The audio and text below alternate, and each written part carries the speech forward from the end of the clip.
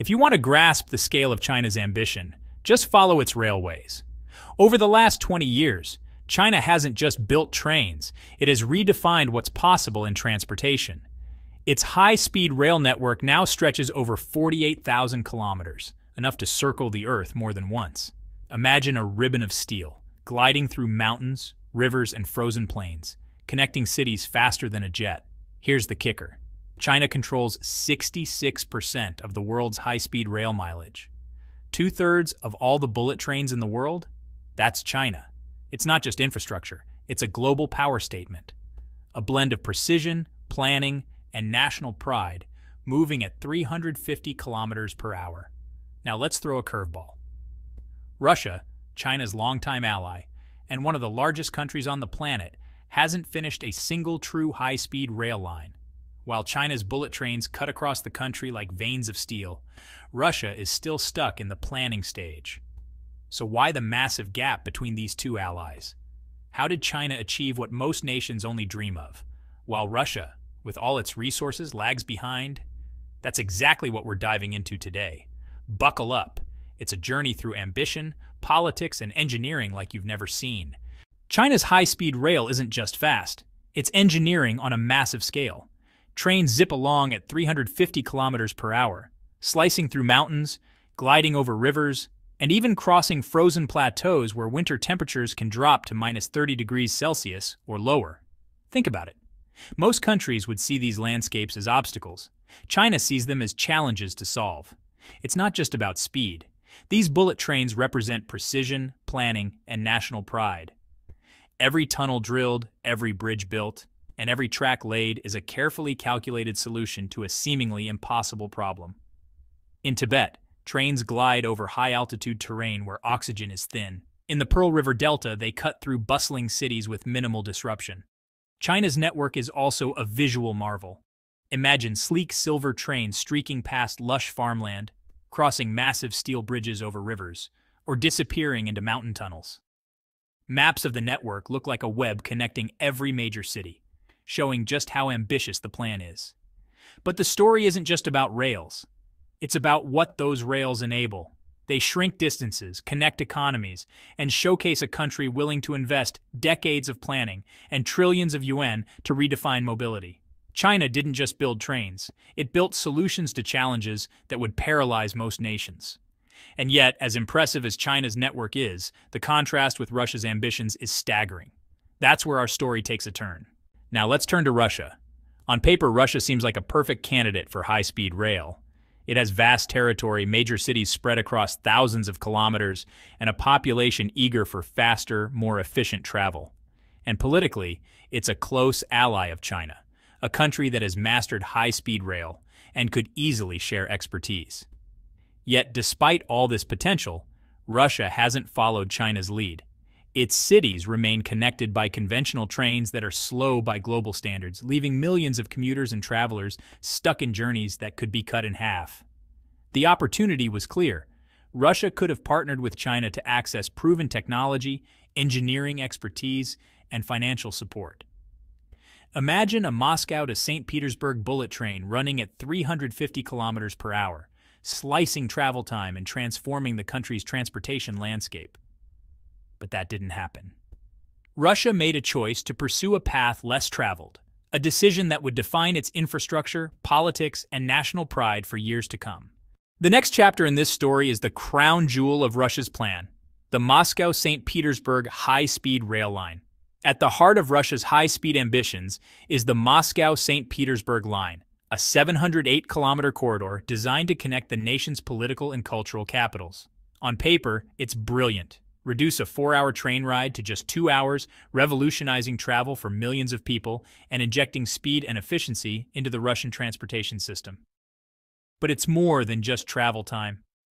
This line was envisioned as a national statement, proof that Russia could modernize, compete with Europe, and launch its own technological renaissance.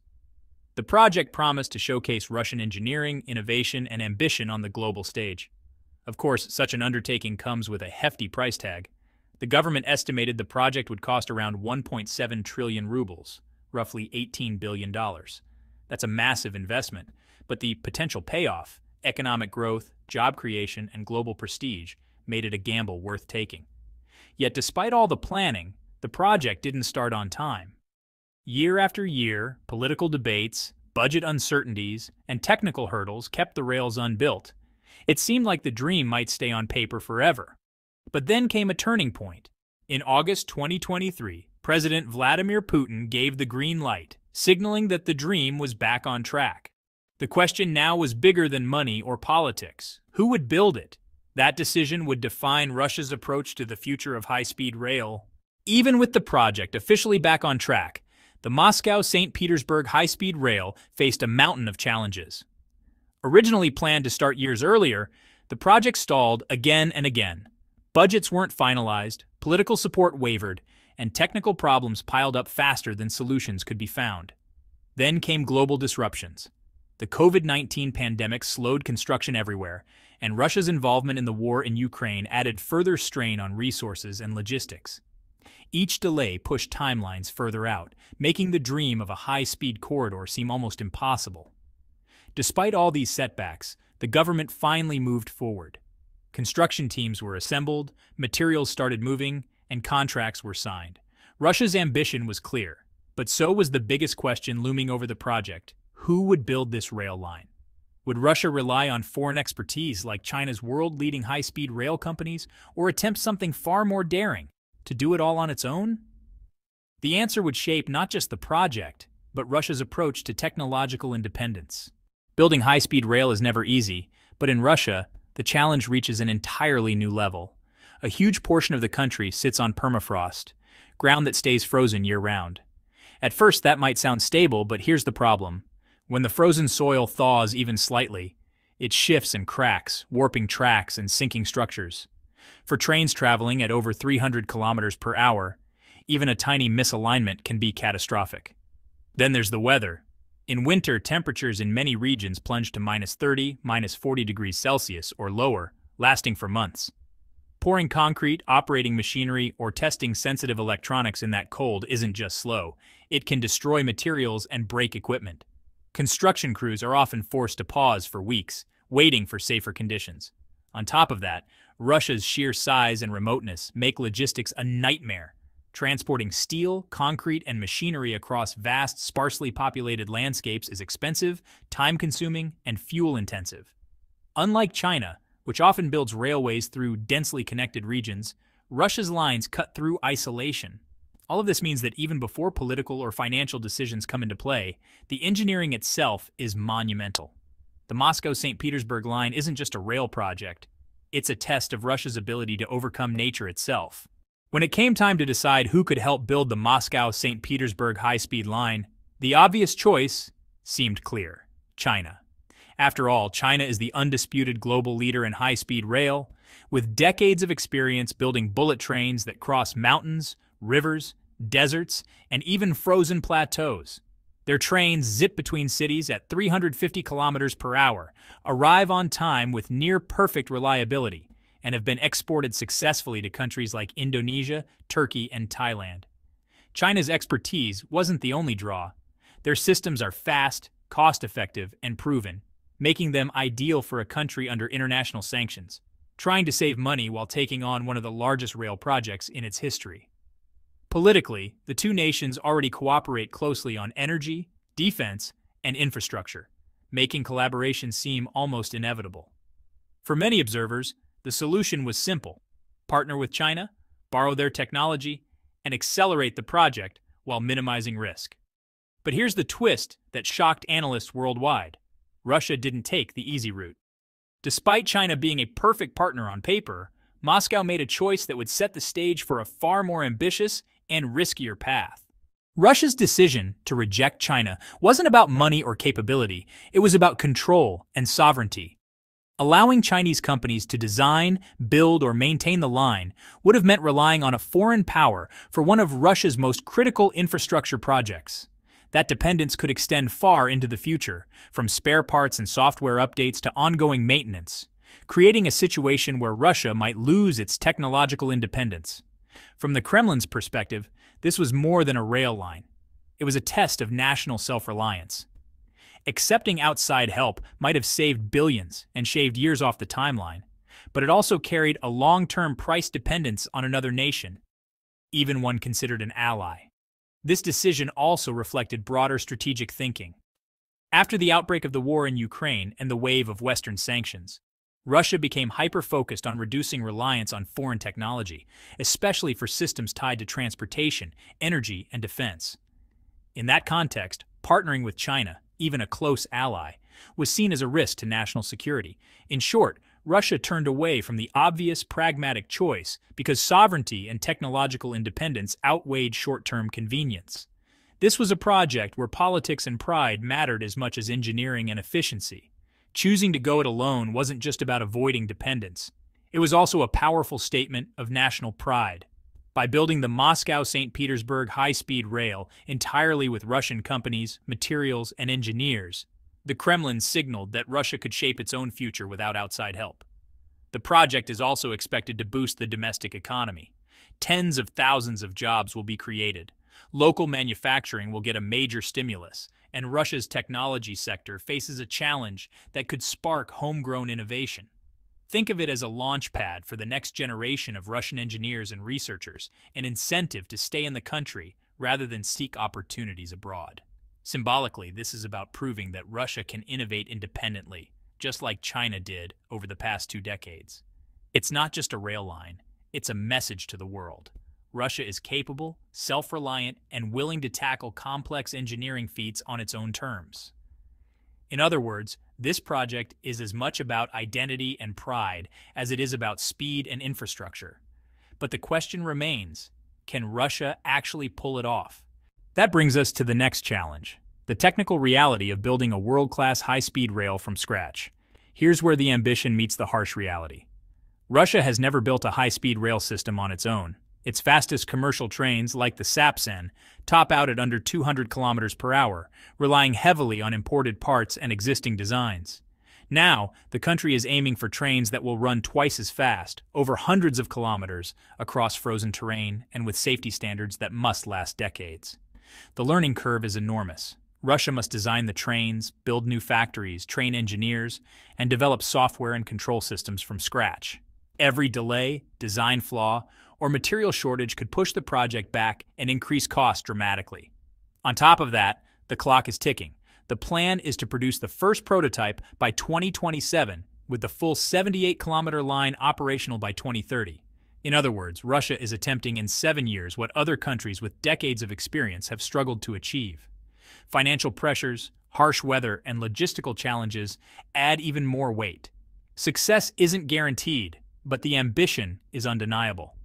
Russia is betting that its determination and national will can overcome every obstacle, no matter how steep the climb. Going solo comes with a heavy price.